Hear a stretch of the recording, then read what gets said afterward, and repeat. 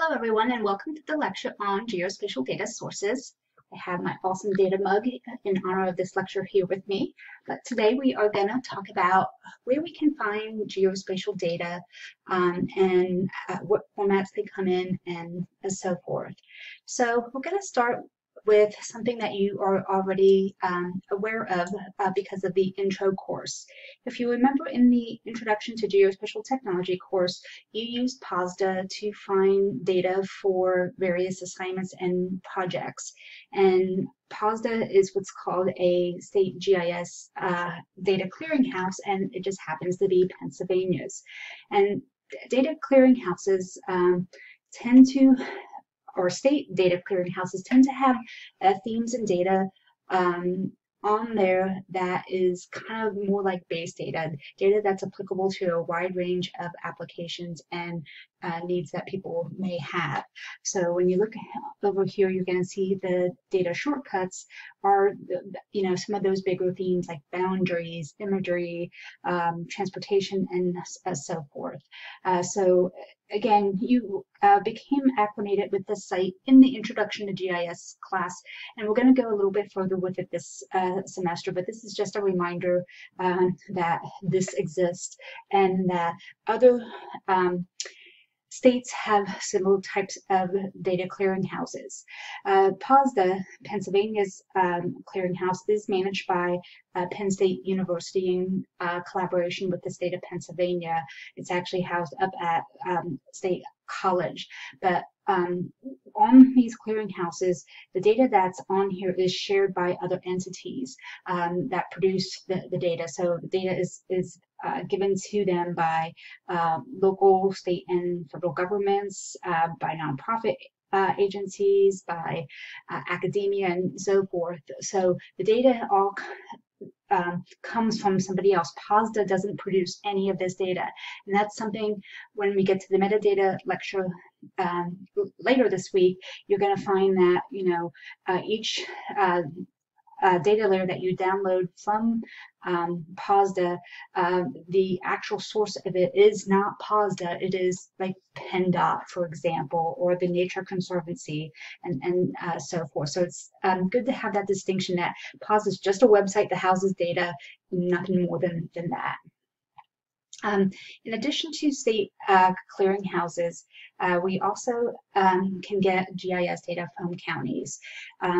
Essentially, every county in the state of Pennsylvania and throughout the country have their own GIS departments, and county GIS departments are responsible for managing parcel data or cadastral data. You'll hear both terms, but you'll mostly hear parcel data by practitioners using the information. And essentially what parcel data is boundary lines, so like you see in the image that you see here. And each one of these parcels has landowner information attached to it. So if we would click on one of these, for instance, we would get the landowner name, the address, when it was bought, potentially who owned it previously, and other information about that particular parcel.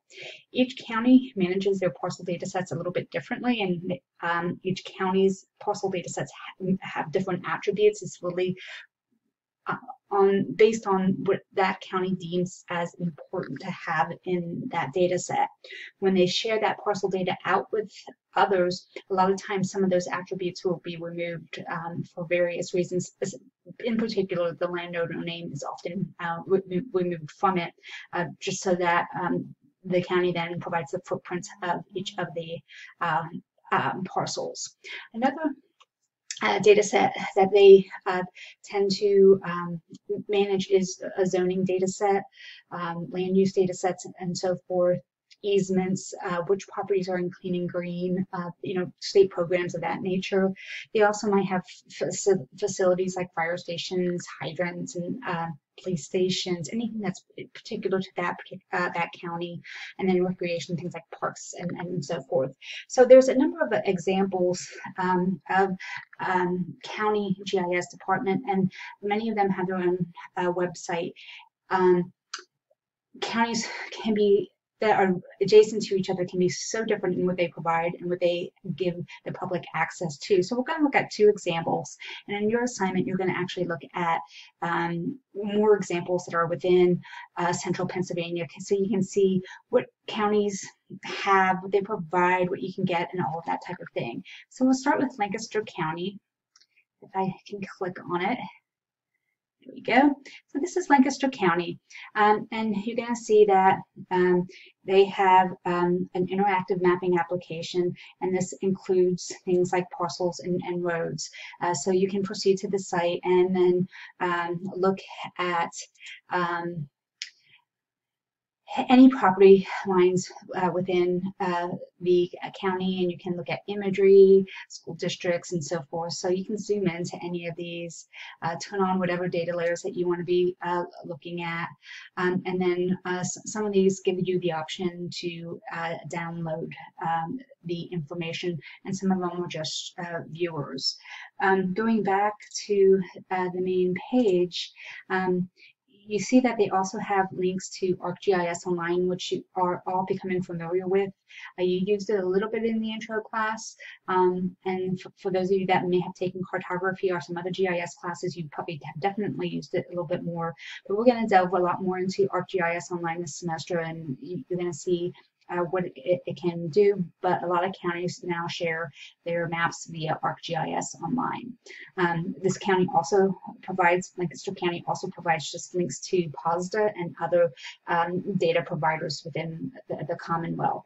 If you go up here to their GIS data link, you can see what kinds of data that they share with the public, and in this particular county you have to do a request to get the information. Sometimes they have some of this that's downloadable, sometimes they don't have it as downloadable. Again, it's all contingent upon the county and how they want to do things.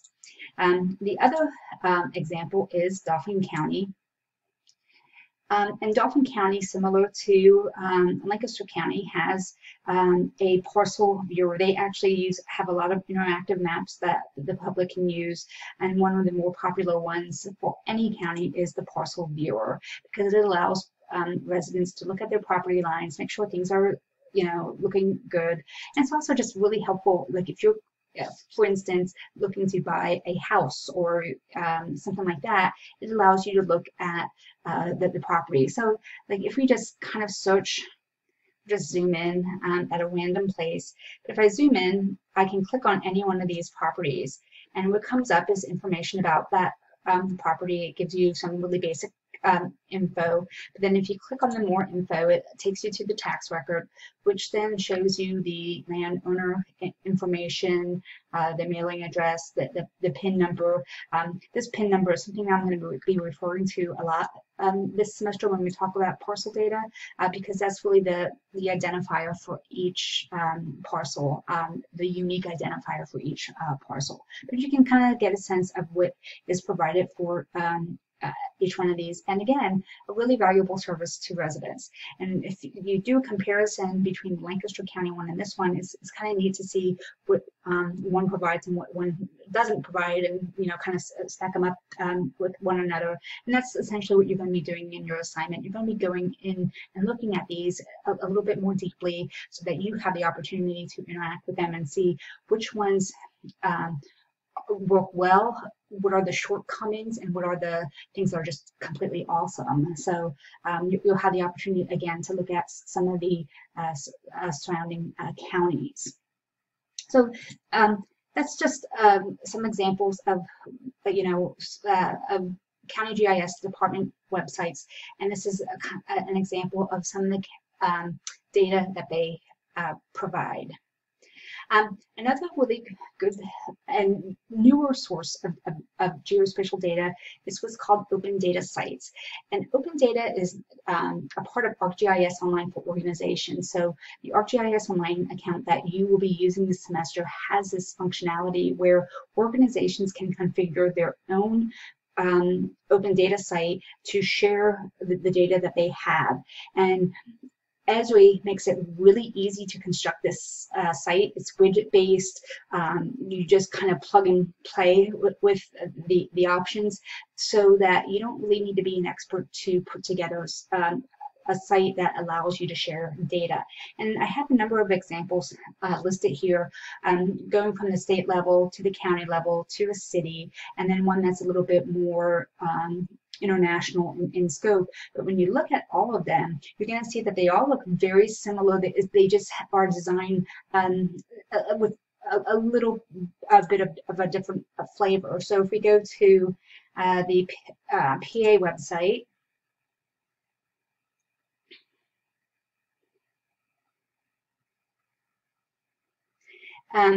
you can see this is their page, and theirs tends to be a little bit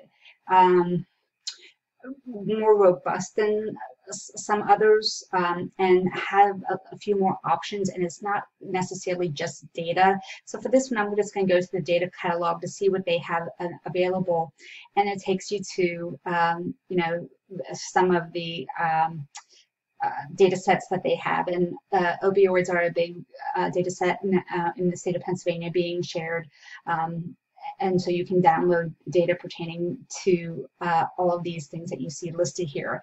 And I'm not going to show you how to access it on this page because I think there's better examples and ones that are a little bit cleaner and more representative of the way that open data sites generally work. This one is a little bit more customized, so it doesn't necessarily look like a lot of the others. So with that, we will go to York counties, because York counties tends to be a little bit more common in terms of what is produced by organizations, because it's kind of very simple, clean, and really just has data by category. And this one does tend to take a little bit longer to load for whatever reason. But you can see up here it has the data categories that you can download GIS data from. So that's actually getting the geospatial data to pull it off to use in like ArcGIS Pro, or ArcMap, whatever. And then if you scroll down, these are online mapping applications similar to what we were looking at with the parcel mirrors. These are kind of just web mapping applications that maps that are hosted on a website, and you can just interact with them. But I'm going to go to one of these, and unfortunately the icons aren't coming up because it's being a little bit fussy, but we'll go to boundaries. And this is what comes up for any one of the data sets. So like, let's say that we want to get school districts in York County. We click on that. And what's really cool about open data sites, and it makes me remember that you were actually introduced to this in the Intro to GIS class when you had to download the bridges for one of the assignments that was off of the PennDOT open data site. But here you can see that it gives you a preview of the data that you're going to be downloading. If you go to your download option, it gives you various formats in which you can download it, and you can download it as a spreadsheet, KML, shapefile, or geodatabase. In terms of what we would pull off for use in ArcGIS Pro, we would either pull the shapefile or the file geodatabase. And I would highly suggest, and we'll be talking about this next week, that you start pulling the file geodatabases, because that's the more recent data model. I know we've worked with shapefiles a lot in the intro class, but a file geodatabase tends to be the preferred format. KMLs are great if you want to be like opening this in Google Earth. KMLs are the file format for Google Earth, and then maybe you just want a spreadsheet. In GIS, when you have a shapefile or file geodatabase option, you take those, you just ignore the spreadsheet. Another cool thing that can be done with this, and again, we'll get into this as we delve more into the semester, you can use this to create web maps and story maps. Again, in the intro class, you created a story map, a map tour, and that was a really basic story map, but we can do more sophisticated ones, and this allows you to add it right to the story map and get going on that creation. So lots of really cool stuff you can do with this. In terms of looking at the data in a little bit more detail, you can see what attributes are in the attribute table, which is helpful because sometimes that's why you're downloading it, because you're interested in that information, not just the geography of things. So this helps you see if it's something that's useful. And then if you click on data, you can see, you know, what is actually in the data. You can see that it has the school district name and some other attributes, but nothing really overly amazing, just because this is really meant to be just kind of a reference layer. And if you want to add attributes to it, we can do that by the process of a join, or just by manually entering that data. So open data sites are a really valuable place to go for geospatial data, and it's one that you're going to see a lot more of in the upcoming years. Now, some other national places where you can get geospatial data. USGS has a number of different data sets that are available, and they are national in scope. And because they're national in scope, they may not necessarily have the higher resolution data that you might want for a particular project, though that is starting to change slightly, where they are getting a little bit more detailed information. But a really good launching point to explore the USGS's geospatial data is by just going to their National Geospatial Program website. It's not listening to my voice commands. There we go. So here we are, and it shows you some of the quick links, and some of those quick links are what I was showing on my PowerPoint slide. For instance, the 3D program. We worked a little bit with digital elevation models in the Introduction to Geospatial Technology class. This houses digital elevation models, or DEMs, on a national level. It's high resolution data, and it also provides LiDAR data, which we're going to be using quite a bit this semester. But LiDAR is really highly detailed and highly high resolution elevation data sets. So that information is located on this site. You also have the basic viewer, in which you can download pretty much most of the main data sets that USGS provides. And I like this interface because it just simplifies the process of getting data, where you're not jumping around from site to site. So for instance, if I turn on this one, it tells me everything that's available. And then if I go to show availability, it will, on the map, show you which areas have that information. And likewise, if I just go to imagery and want to look to see what's available, I can do that. So this is a really great place to go and download a number of data sets that you might need in terms of elevation, imagery, and anything that's national in scope. We tended to work a lot with Pennsylvania data in the intro class. We're going to kind of branch out of working with just solely Pennsylvania data, so that you can explore some of these websites that might offer national data sets once you step outside of that footprint of Pennsylvania. This is again just another program from the USGS, but this is their ortho imagery. It's just 1 meter resolution imagery. They're seamless images. They're rectified to remove distortion. So these are downloadable from that site that I just showed you. Another data set that is important in terms of an analysis is the hydrography data set, water bodies. So that you can get things like streams, rivers, lakes, and again, water bodies from this particular data set. And again, you'll get some practice in using this semester. One of the cool things that when you get to the advanced class that we do is that we use hydrography or digital elevation models to actually delineate streams, watersheds, basins, and so forth. So there's a lot of really cool hydrological tools available in ArcGIS Pro and ArcMap. Another data set that we'll be getting familiar with this semester is the National Land Cover database. Land cover is one of the most highly sought out data sets for environmental types of questions, and this is the website to go to get some of that data. You're going to see that some of the resolution on it isn't, as fine as some other data sets. This is 30 meter by 30 meter resolution, which basically means that pixel is 30 meters by 30 meters and has one value.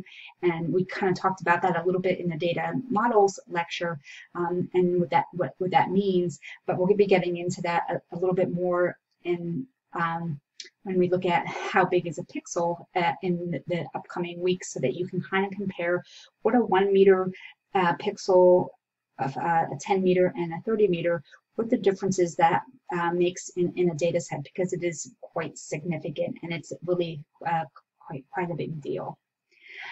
And then kind of shifting away from natural resource types of data sets, going to data sets that look at demographics and people. You're all familiar with the U.S. Census as the agency that is responsible for taking a tally of the country's population every 10 years, and they do surveys in between that at 3 and 5 year intervals as well. But one of the data sets that's really useful when doing demographic analysis is having the census geography, having the boundaries for states, counties, congressional districts, and then the smaller geographic units where you can really do the high resolution or the high the more detailed analysis is at the block and block group level, and that essentially is a city block. So you can really be looking at demographics on a very fine scale with these data sets. And when you download these data sets, they're really kind of there's not much to them other than the geography. They don't have any cool attributes in them or anything like that. And that's what this site is here for. This is where you can download all the demographic data that you might want to attach to those census blocks or tracks, whatever, by doing a join. But all of the census geography is available in both a shapefile and geodatabase format. And just to kind of show you a quick example of what this looks like in ArcGIS Pro, I'm going to turn that off, and we're going to go to my add data. And right here, you see this is all the census geography. So actually, I'll turn my counties back on in a moment after my blocks add, but this is the block data for the state of Pennsylvania. And notice how small these geographic units are. And I'm going to tell my counties, I'm going to hollow out that symbology, and then I'm going to pop that on top of blocks so we can see both. And if we kind of scroll in and just kind of zoom in here on Dauphin County, each one of these is what's called a census block, and you can get data then to attach to this, like median income, population, poverty level, you name it. But if we look at this data, let me just select that, and we go to its attributes over here. I'm still getting used to ArcGIS Pro myself. This is new to me as well as it will be new to you. But these are the attributes associated with each of the census blocks, which, as I told you, really isn't much. The key piece of information in here is this GeoID, which is the unique identifier for each block. And it's that unique identifier that we would then download data like in a spreadsheet and do a join on that to attach attributes to it.